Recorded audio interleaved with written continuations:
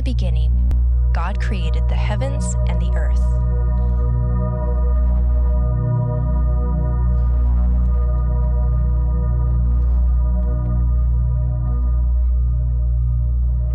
And God saw everything that he had made, and behold, it was very good.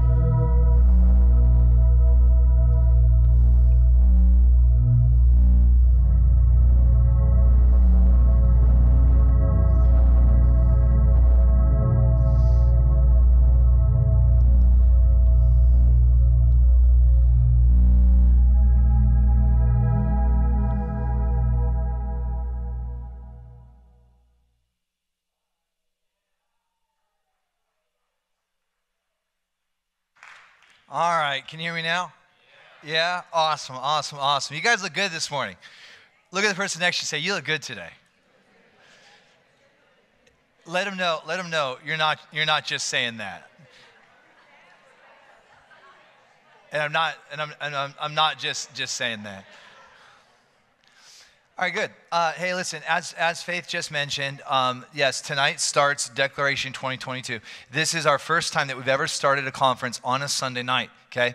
So we're starting on a Sunday night. We're going to Sunday to a Sunday, and you're going to want to be a part of this, okay? Because some of you need this, and you don't even know it, but you need it, because I'm looking at you. And some of you, can we just be real for a second? We've had a cray 2 years, yeah, and let me just, like, Darren needs this, okay, like, okay, all right, I'm gonna drink deeply this week. How about you? Yeah, and it all starts tonight. So make sure that you get here tonight. And as Faith also said, one of my favorite people on the planet is here. Bonnie Shavda is here with us this morning, and you are ministering tonight. Bonnie wrote the foreword to my last book, Carve, which you already know because you all own it. This is the one. She is here. This is so cool. It's gonna be so good. It's gonna be so tove. Now, if you are with us and you're new or newish here, we've been going through the book of Genesis, chapter by chapter, verse by verse, and actually word by word. So we actually spent 3 months just in the first chapter. Okay, we're in the second chapter. I joke around and say, at this rate, by the time we're done with Genesis, I'm going to be retiring, getting my bass boat, and Peter's going to be stepping in to pastor the church, okay? And I'm looking forward to that time, you know. So anyways, but I'm enjoying Genesis. Right now, you guys, we are in Eden. So we've been studying this Eden thing. And how many of you've had kind of like a Sunday school version of Eden and the garden in your minds, and some of that has been changing as we've been going through this study. How many of you, your traditional way of looking at this text is changing? I know that is true for myself. For example, okay, God created the world in 6 days, and then some of us have been taught it was such hard work, okay, that on the seventh day, God had to take a nap, okay? And so on this, like God, he was just, like each day, all that talking, you know, how many of you are kind of like God for the first 6 days, or kind of like a pastor? You talk for a living. Okay, no one? All right. You know, talking is hard work. So we've been taught, on the seventh day, God had to rest because he needed a break, right? And one of the things that we learned is that on the seventh day, God Sabbath, okay? This idea of Shabbat, which actually means to return back to the seat and to sit down. One of the things that we've been learning is that when God created Eden, which wasn't a garden, he planted a garden in Eden, that when God created Eden, he was actually preparing for himself a temple-like dynamic. He was preparing for himself a sanctuary, and temples always, nice temples, glorious temples, always had nice and glorious gardens. In fact, when you're reading the Eden account and the way that it's situated, all of a sudden we begin to see these parallels between Eden and the tabernacle. And to think that on the seventh day, God came into this place. You see, for most of us, we were taught that God was creating all of this unto the glory of mankind. unto the glory of Adam, okay? So God creates everything, and there's all this dirt, and God says, you're a gardener, now work in the dirt. But what we actually see is that God is preparing for himself an abiding place. And we see these parallels between the garden, the tabernacle, and even what I call Eden 2.0 in Revelation 21, where the new heavenly Jerusalem comes down and kisses the earth, and there's the restoration of all. And when you read Revelation 21, you're going to read of the same stones that were in the Eden, to see all of these parallels between Eden, the tabernacle, and the new Jerusalem that is coming. Are we having an earthquake or what? Okay, it's children's church. Okay, good. I was like, oh my gosh, what's going on? Okay. A West Coast rumble. It has begun. All right, this is going to be a wild weekend. All right. Whoa. Goosebumps. Okay, now here's it's the first time the kids have ever rumbled. Okay.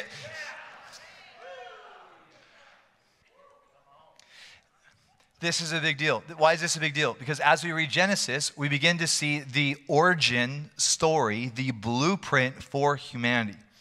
And if we want to know where we're going, then we need to go back to see where we came from. We need to see what God first established in the beginning so we can begin to get a glimpse at our job description, our role, so we know how to engage, lest we be duped into this idea that 1,000 more years of church services is going to transform everything.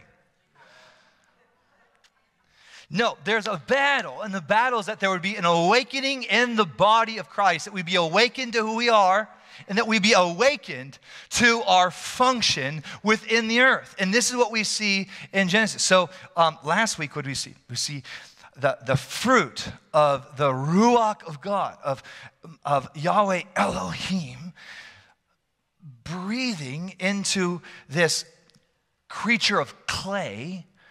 And it says that the Ruach, the breath of God, comes from the mouth of God. And where does it go? Right up old Adam's nose, right up his nostrils. Okay. So we have this dynamic of the breath, the swirling breath of Yahweh Elohim, the breath of God, the mystical, celestial breath of God, the presence of God, who he is, the gods of the consciousness of God, going and mingling with the earth, bringing about this animation from the clay. And there in that moment, Pinocchio becomes a boy. Abba! The very first thing that mankind sees is Father God smiling down at his image bearer. Now, here's this creature, here is humanity, here is this thing made possible. It's earth and it's heaven. What's earthly and what's heavenly? Where does earth begin? Where does heaven begin? We don't know. And the same dynamic is true of Eden. And so we've got all these things that are natural. We've got all, and we wrestle with this. Why? Because we pray on earth as it is in heaven, but we're going to be very surprised one day to realize how earth-like heaven is. What? Yeah. So yeah. So here is Eden, and where does heaven begin, and where does earth begin, and what's earthly, and what's and religious people love this. What that's secular, and this is sacred, and is this Christian music or non-Christian? Listen, in Eden, it was all holy, it was all glorious, it was all created by God, and it was all good. And you couldn't discern what was earthly and what was, we know we've got 4 rivers, and we've got 2 that we know of, and then we've got these 2 heavenly rivers that nobody knows are happening. Maybe they dried up. Maybe they're still in Eden.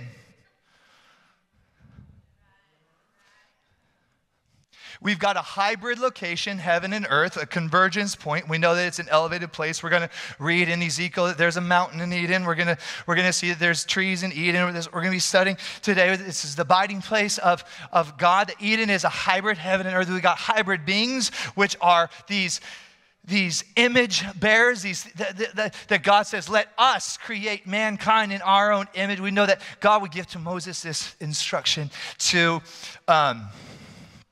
not make any sort of image in the image of God, right? Don't make sort of imagery that would personify, represent who God is. Why? Because it's already happened. God said, I already made an image bearer. It's my sons and my daughters, and I did a good job because I said it was good.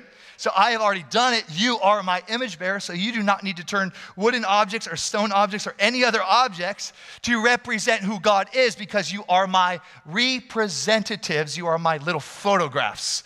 You are my image bearers. You are my gift to the earth, a revelation of who I am and what I am like. Okay, so then he says, okay, now here you are. Welcome to my tabernacle, welcome to my place. And my tabernacle's got a garden, so I'm going to need gardeners. And this is what we talked about last week, this Edenic mandate, okay? And this mandate is to, the 2:15, you put him in the garden to work it. Everyone say work it. And to take care of it, say take care of it. And we looked at these two verbs, okay, which I butchered horribly last week. I'll butcher them again today. It won't be as bad. Last week I said, everybody say, "Ah, bad." You're like, "Oh, bad," like so sad, too bad. It's not actually "ah, bad." Apparently that's, the B is actually a V, and it's actually avad, okay, avad perhaps. I don't know. Where's Patty? Is it avad? Avad. Everyone say avad. Okay, awesome. And then last week I said shamar. So I was like, Abad and Shamar sounds like two kids I grew up with. Not a good story there, right? They're like, we're not hanging out outside of 7-Eleven, Abad and Shamar. All right, so here we go. It's not actually shamar. It's actually shamar. It's like they roll the R. Okay, but here's the thing. It doesn't actually mean, okay, to the English idea to work the ground and to take care of it. Why? Because these two verbs, what's so fascinating is that these are verbs, okay, that are not used by those who are experts in agriculture. These are verbs that are always used in the context of a Levitical priesthood that are preparing a place for worship. So here what you don't have is just a vegetable garden where God likes to walk through the cool of the day. No, here what you have is a temple where God has sat down. Here's God in the temple, surrounded by his divine counsel. We'll get into that. He is here on the mountain in Eden. We'll see that in Ezekiel as we get into that. And here we have a people that God has not just prepared to be gardeners working in soil, but he has actually prepared for him a priesthood to prepare the earth for worship. And then the second verb, which means to be watchmen, to be guardians, to be gatekeepers of the holy place.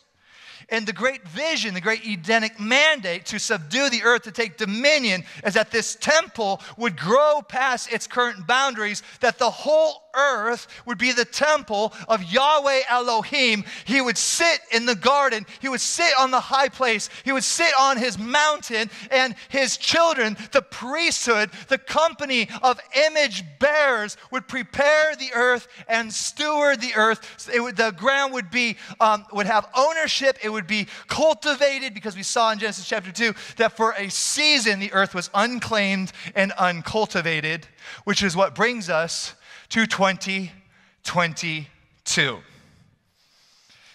Many of us watch the news. Many of us drive the streets of Seattle. Many of us are in this place where we are complaining. Why? Because we see an earth that is unclaimed and uncultivated. We need a blueprint. We need to know who we are. We need to know his original vision, that his throne would be established on the earth, that he would be seated, and that there would be a priesthood, a company, a family that would rule and reign with him. But there were two trees in the garden. Genesis chapter 2, verse 9. We're going to look at one verse, and we're going to skip ahead because we've been in 10 to 15 for the last 2 weeks. So we'll look at 9. We'll skip ahead to 16. And out of the ground, the Lord God made to spring up every tree that is pleasant to the sight and good for food. And the tree of life was in the midst of the garden. And we'll say tree of life. And the tree of knowledge of good and evil was also in the garden. And the Lord God commanded the man, saying, you may surely eat of every tree of the garden, but of the tree of the knowledge of good and evil you shall not eat. For in the day that you eat of it, you'll surely die. Or as some translations say, you'll be doomed to die. So again, sometimes we've got the Sunday school version of a vegetable garden, okay? We've got 2 trees, and of course there's one tree, and it's an apple tree. And in the apple tree is a talking snake, okay? Of course, all snakes talk, right? And we think, wow, okay, so there's 2 trees, and there's the tree of life, and there's the tree of death, and the tree of death is an apple tree with a talking snake. Okay, this is what we're going to be talking about. Today we're looking at the 2 trees, but we are going to talk about the serpent. Was he actually a snake? Did he crawl on his belly, or did he walk? Okay, did all animals talk in the garden? We'll get into this. We'll have some fun. We got some time, the rest of our lives. Okay, good times. Now we see here that we've got this tree. It's called the tree of life. Now, for many of us, we've got this idea that that in Eden, you just automatically had the immortality hack. So if you were born in Eden, you were automatically, by nature, immortal, okay? This immortal being. And yet, we see an invitation from Father to receive of and eat of this tree of life. Which, by the way, when you look at the Hebrew word there, given for this tree, it's not necessarily spoken of in a way where it's talking about unlocking life for all of eternity, okay? This is not an eternal life tree. In fact, when you look at the definition for this tree, it's actually speaking of a tree of prolonged life. In fact, when the Israelites would talk about the tree of life, and by the way, the tree of life is mentioned all throughout the scriptures. Solomon talks about the tree of life, even in Revelation, to he who overcomes, you'll eat from the tree of life. You see that this idea of a tree of life is not necessarily a foreign concept, but it is this place where, even referred to as a tree of youth, that as you engage with this tree of life, not once, but as you have a lifestyle of eating from the tree of life, it unlocks life abundantly, life. Perhaps, like this concept is, as long as you are engaging with the tree of life, yes, it unlocks immortality. But this is not the place where you eat of it once and it's a done deal. What am I saying? I am saying that life, I believe, was sustained by continually engaging with the tree of life. We see that Solomon refers to the tree of life in Proverbs chapter 3, verse 16. Long life is in her hand. This is in the context of wisdom, okay? You engage with wisdom, and this just makes sense, okay? Long life is in her right hand, and in her left hand are riches and honor. Her ways are pleasant ways, and all her paths are peace. She is a tree of life to those who take a hold of her. That is wisdom. Those who hold her fast will be blessed, right? We teach our children about engaging with the spirit of wisdom, not just one time, but this is the lifestyle of engaging the wisdom of the Lord, the spirit of wisdom. And as we, what my wife calls, make wise choices, naturally years will be added unto your life. And that's not even necessarily a supernatural aspect. That's just common sense. Make wise choices, you will live a longer life. Okay? Proverbs 13, verse 12 says this: hope deferred makes the heart sick, but longing fulfilled is a what? Tree of life. Did you know that the number one cause of death in America is heart sickness? Heart disease. Yeah? Okay, Proverbs 15:4, a gentle tongue is a tree of life. Okay? Your tongue can add years to people's life. Your tongue can take years off of people's life. Your tongue can add years to your life. Your tongue can take away years from your life. Now, the problem with this is, like you're saying, well, Pastor Darren, like what are you talking about? Like if they didn't continue to engage the tree of life, that somehow there would be like some form of decay. For surely there was no death or decay within the garden. Fascinating thing is that when God speaks to Adam and says, if you engage with this tree of life, there will be issued a death sentence, okay? We'll look at this here in a second. If you have no grid or understanding of what death is, that would be like saying to your child, see this? This is a Twinkie, okay? And you shall not eat it. For if you do, you will surely wooble-booble. And then you leave the Twinkie right there. And they're going to say, surely that Twinkie looks good, it smells good, it seems pleasing to the eyes and to the touch and to the nose. Surely I could eat of that Twinkie, for how bad could wooble booble possibly be? How bad could that be? And here we have, God says to Adam, you shall not eat of this tree, for if you do, surely you will wooble booble. No, Adam had a context for death. I'm no plant biologist, but this is what I know, that God gave plants, right, to be eaten, and plants are living things. Yep, they don't, apples don't scream like lobsters when you cook them, but like what, they are living nevertheless. Living in Seattle, there is a population of people that actually worship vegetation. They cry and mourn and make out with trees, good times. Seattleites, So here you have, before the fall, you have the Lord giving permission to take of living things and to eat of them. What happens when you eat a living thing? It dies.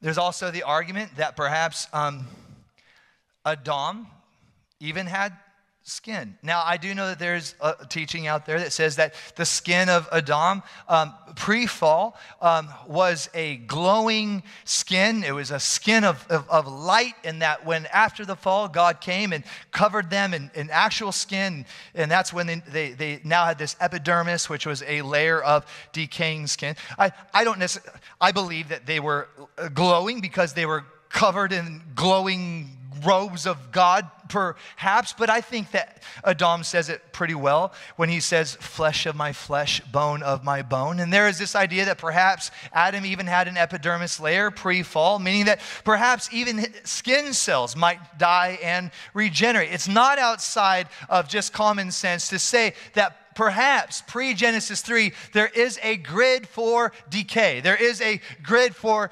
regeneration that happens through the death of vegetation, but there is no murder. There's nothing sinister. There's nothing like that within the garden, but this understanding that if I am not engaging with the tree of life, that I understand the context, the ramifications, and the gravity of wooble booble. There's also another tree, and perhaps they had to walk past this tree to get to the tree of life. Now listen, we all are in agreement, okay, that there are things that we are willing to stick up for. There are things that we are willing to fight for. There are things that we live for and things that we die for. Amen? Glowing skin is not one of those things. No, these things that we hold fast to be true is that all have sinned and fallen short of the glory of God. That the wages of sin is death. But the gift of God is life. That we are all in need of forgiveness. That God so loved the world that he sent his only begotten Son. That whosoever,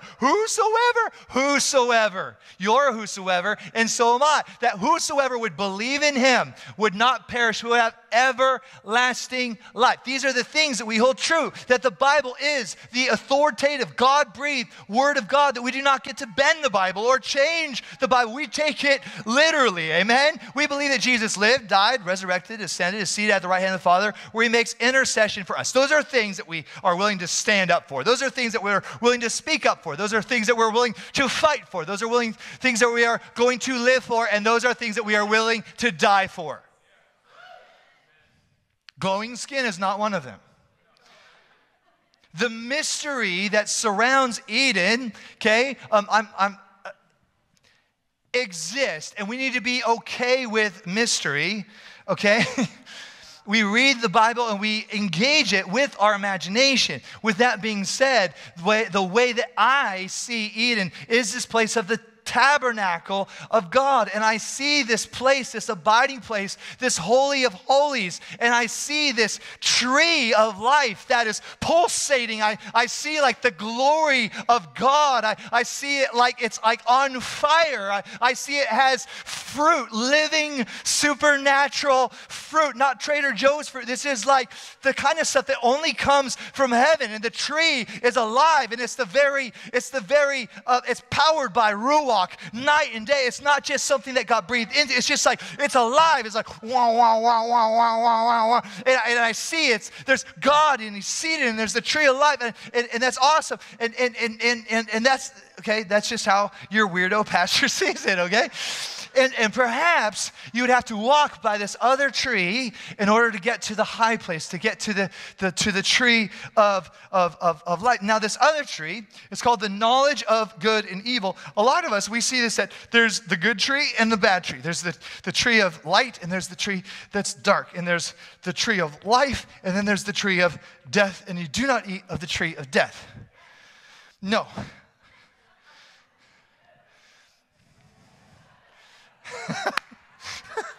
I love it. Come on. There was no tree of death in the garden. The tree of life was good, and the tree of the knowledge of good and evil was good. Any parent here will be able to relate with this. Sometimes there are good things that you tell your children they do not need. What? Because everything in the garden that God had created was good, was tov. So here you have the tree of life, and you can receive it. And here you have another tree, and it is good. But I do not want for you to eat of its fruit. Now, it's interesting. Even the name, knowledge of good and evil, is an interesting name. This is a merism, which means that it's two contrasting, two radically opposite concepts being held together in attention and personified, made manifest in a fruit that you can receive. Do not eat of the fruit of up and down, right? Do not eat of the fruit of near, far. Like this is wild. This is the fruit, okay, on a tree, and it's not just of the tree of good, and it's not just the tree of evil. And the way that we teach this to our kids sometimes is there was the good tree and the evil tree. No, there was the life tree, and then there was the tree of good and evil. Now, when you look at this good and evil, it's used throughout the Bible, not just in the context of this particular tree. What determines the context of the meaning is the verb that's associated to the meaning. So that means that there can be different contexts for this idea of good and evil coexisting together. So if we were to give definition to this tree of good and evil, the knowledge of good and evil, we see that one application refers to the judgment or issue related to a decision. The second definition that can come upon this is to listen with discernment to the details of a case so as to judge the legitimacy of a claim. And there's a third application, a third definition that could be used for this tree, and it refers to human capability to be discriminating. So here you have the tree of knowledge of good and evil, that perhaps if you eat of its fruit, you receive a supernatural ability to be able to judge on an issue and to make a decision. Equated with this tree is this idea of to be able to discern, to smell. And also, we see the human capability to be discriminating. Before Adam and Eve received of the tree of the knowledge of good and evil, they had no discernment.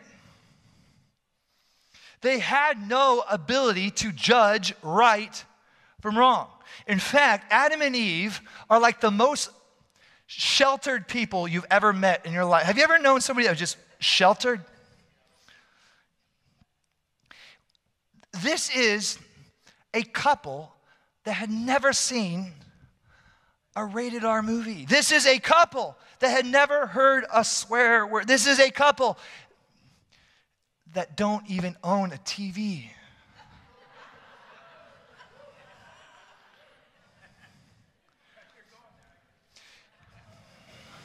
One of those people. They don't even have internet. Here God had prepared for himself image bearers who were innocent. Who were innocent and who had not been exposed to any filth whatsoever. In fact, I'll tell you what we have here in Adam and Eve. We have image bearers who are childlike, who have not needed maturity, and a father who wants to protect their innocence. Now, here's what we don't know. We don't know what Father's long-term plan was for their maturing process. And it is possible, we don't see anything like this written in the Word, but it's not outside of probability that perhaps a time in the future they would be able to receive from that tree. What we do know is that God said, you don't need discernment. You don't need judgment.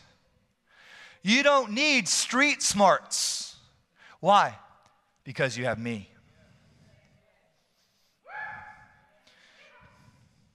This is what I know about my kids. My kids don't have to booby trap their rooms in fear of imposters coming into their rooms and hurting them. You want to know why? They're in my house.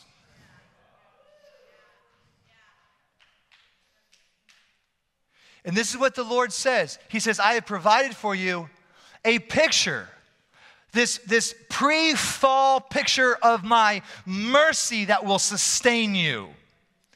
It's a picture of who I am, my character and my nature. You come to me and you receive of me. There is this other tree and you do not need it. You do not need to receive of it. Why? Because of our covenant. You are my children. You are my priesthood. You trust me and I will be your judge. You trust me and I will discern for you. We know the rest of the story. We will be studying the serpent. We will be studying the dynamics of temptation. We're going to take our time through this, you guys. This is so big, and I think I'm learning so much. So much is getting unlocked within me. But I will tell you this, that humanity chose to rebel against God. Adam and Eve chose to rebel against God, to not trust God. And in this place of receiving the fruit, okay, what was the consequence? That they would surely die. Okay? Now, the serpent says, you won't die. You won't die. And what we actually see is that when God says you will surely die, this is language that's actually used with the prophet Jeremiah. There's a scene in Jeremiah chapter 26 where Jeremiah gives a prophetic word that's not actually all that popular, okay? In the Bible, prophets would give words that weren't popular.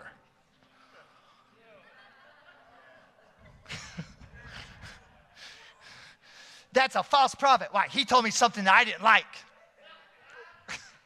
Okay. Jeremiah gave a word that wasn't popular. And what was declared against him? The same word choice, the same exact Hebrew words, you will surely die. Meaning this, you've been issued a death sentence. That here within this place, when God says you will surely die, it's not that you're going to die in that moment. But what happened after they chose to rebel against God? God removed them from Eden, and they no longer had access to the tree of life. At which point, what began happening? They began dying. Okay? All right, are you ready for this? The author of this book, the seer prophet Moses, made kind of a bad choice. made what my wife calls an unwise choice, okay? Killed a guy. Whoops, yep. Ran, okay? He booked it. He's watching some sheep. He's a fugitive. And guess what? Hi, Chris. Guess what gets his attention? You play something, Chris, until the Spirit comes. Thanks, Chris. I love you. Fugitive, on the run, right? And something gets his attention. What gets his attention? On a hill? A tree? It appears to be on fire. Moses approaches this pulsating, living tree, and a voice comes and says, take off your shoes. Why? Because you're on Eden ground. This man who deserves punishment, this man that deserves judgment, all of a sudden begins to engage with a tree that is similar to the tree of life, and that it is a sign of mercy, that you deserve judgment, and yet I am offering you redemption. Come to this tree. Come to the tree of life, where you will hear the voice of life that will do what? That will awaken you to your identity. Moses, you didn't create you. Yeah, you screwed some things up, but I have created you, and I have called you. Come to the tree. Take off your shoes. You are on holy ground. I envision the ground as full of electricity. I can feel the ground just pulsating and responding. I think that all of creation was responding to the life that was reverberating, and perhaps, maybe, just maybe, that was a reflection or a participation of the tree of mercy that was in Eden, the tree of life that was in Eden. We also know that generations would rebel against God, and they would turn away from God, and they would make idols, and they'd make idols out of trees, and in many cultures they would even put these idols up into trees, and they would worship these idols. And we even see that God so loves the world that he sends his son, and he lives and he dies, right? But how did he die? They took him up to a hill, and there they nailed him to a tree. Cursed is one who hangs from a tree, that he in his mercy, he in his perfection was considered a curse. As there on that tree, symbolic of the same tree of mercy that Moses engaged with, symbolic of the same tree of mercy in the garden, the tree of life. Come and eat. Jesus came, and this is who he said. He said, I am the way, I am the truth, I am the tree. I am the tree of life. And that on the night that he was betrayed, Jesus took the bread and he took the cup and he said, this is no longer bread, this is my body. Come to the tree and eat. He says, this is no longer wine, this is my blood. Take this and drink this. But if you do this once, that is awesome. Hey, that is great. But the similarity is this. In the same way in the garden, that a one-time shot, that a one-time prayer, that a one-time holy moment is not what unlocks life abundantly within your life. You need a lifestyle of coming to the tree of life. You need a lifestyle of receiving from the tree of life. You need a lifestyle. You need a culture. You need a habit. You need to see it as your responsibility, not the responsibility of a conference or a church or a pastor or a television station. It is your responsibility. Why? Because on the moment that Jesus died, the curtain, the veil that separated unholy, bad people from a holy, holy God, that the moment Jesus, our high priest, died, that veil was torn. Symbolic of this, the fiery sword that has separated Eden from humanity has been removed. That now unholy people have access to the Holy of Holies through Christ Jesus, who is our tree of life. You have permission to come and to eat of the tree of life. We have access to the tree of life, but it's not a one-time eating. It's not a one-time feasting. This is a lifestyle of coming to the tree and receiving him into us. And Jesus said this, do this often. He said this, do this often. For as often as you do, it's not the fact that you've done it. It's the fact that you do it often. That this is a lifestyle. This is not a tradition. This is a moment that we engage by faith.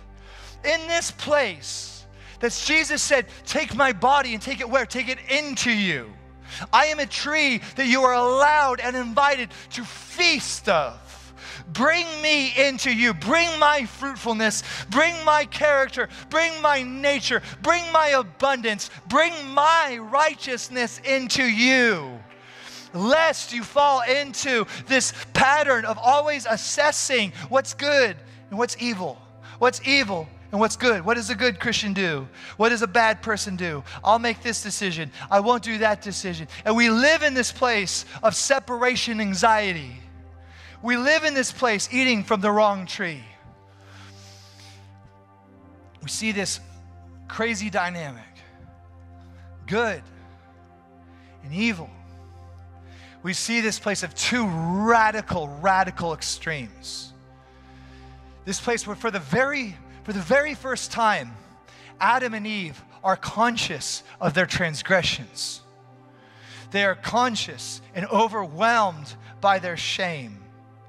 Good and evil, a double-edged sword, overwhelmed by their, condemned by shame, and at the same time completely aware to a degree that they've never had before of the goodness of God, making them feel all the more like a loser, feeling all the more condemned. That this was this dynamic where God came into the garden, and they so wanted to be in his presence, and yet they so feared him. This awareness of, you are so perfect and I am so dark and unclean, for surely you don't want to be, and God comes and he comes to Adam and he says, Adam, what have you done? And Adam says, that woman that you gave me.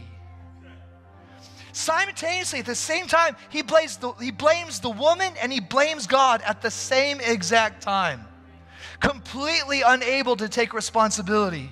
Why? Because the very first time in his life, he is crippled by shame. Crippled by shame and completely unable to respond to love in a healthy way.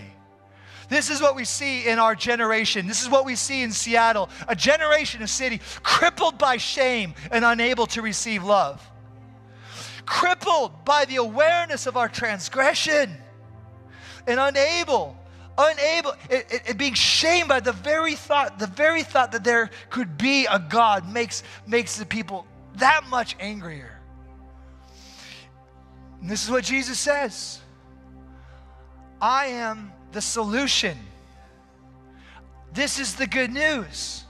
I am the way out of that dispensation. I am the exit door out of that era of condemnation that Paul would say, the law brings death, but this gospel, it brings life. And Jesus said, bring this into you. Bring this into you so that it's not just something that you are aware of cognitively, but bring me into you so that I can transform you from the inside out supernaturally and mystically, so I can bring you back to that place where you don't know where heaven begins and where earth begins. Like, are you a heavenly being? Are you an earthly being? What you just said, was that you or was that God? I don't make that distinction. Did you pray about that? I pray without ceasing. I'm doubting you. I have the mind of Christ. It's not that I'm infallible. It's not that I'm going to not make mistakes, but I'm stepping into the awareness of his original blueprint for my life. We are stepping into an awakening of our identity and destiny. And it's not just to play in the dirt.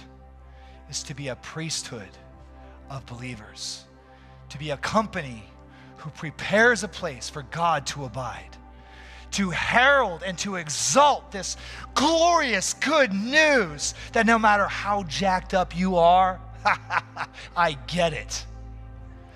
I get it. No matter how messed up you think you are, no matter what you've done or what's been done to you, Jesus is the tree of life, and you are invited to come and eat, to come and drink, to come and receive him. Paul writes that on the night he was betrayed, Jesus took the bread, and after giving thanks, he broke it and he said, "This is no longer bread. This is my body that is broken for you." And in the same way, he took the cup. We'll take it together here in a second. And he said, "This is no longer wine." And by the way, this has never been wine. Never, it would never will. Nobody actually knows what's in this. Okay, he says, "This is no longer grape concoction." Fructose. He says, this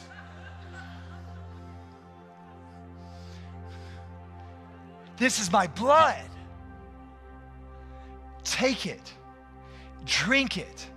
Do this often, for as often as you do, you are proclaiming a new covenant dispensation, a new kingdom reality that is alive and changing inside of you. Take it and receive it. And that's what we're going to do today. Let's all stand together.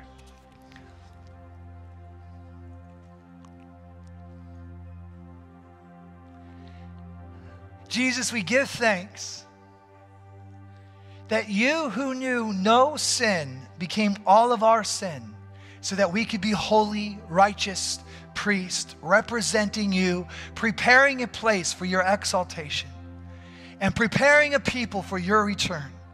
We thank you that the day will come, the time will come when you return again, when Eden 2.0 will come down, the tree of life will come down, and we will get to partner with you in your original Edenic mandate.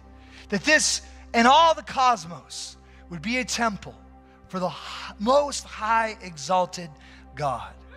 We celebrate you, King Jesus, and we receive you, our tree of life. In Jesus' name, amen. Let's partake together.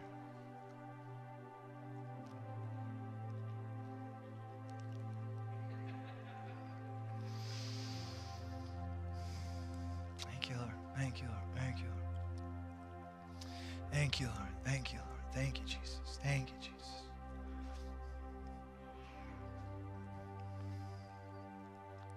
Thank you, Jesus. Thank you, Lord. Thank you, Lord. Thank you, Lord. Thank you, King Jesus. Let's just give thanks. Thank you, Jesus. Thank you, Lord. We receive you, who you are, your life, your abundance, Lord. The frequency of your kingdom, Father God. Thank you, Lord. Thank you, Lord. It's not by our might, Lord, nor by our power, Lord. It's by your Spirit, God. It's by your Spirit, Lord. Your life, God. Hallelujah, Lord. Hallelujah, Lord. Hallelujah. Thank you, Jesus. Come on, let's lift up a shout of praise in this room. Woo! Did you want to add anything? I bet you, yeah. You guys, sit down real quick. Sit down. You guys just welcome Miss Bonnie. Come on. Do you want to stay down here? Today, I found out if only Andrea Stott had been with Moses, things would have gone a lot differently.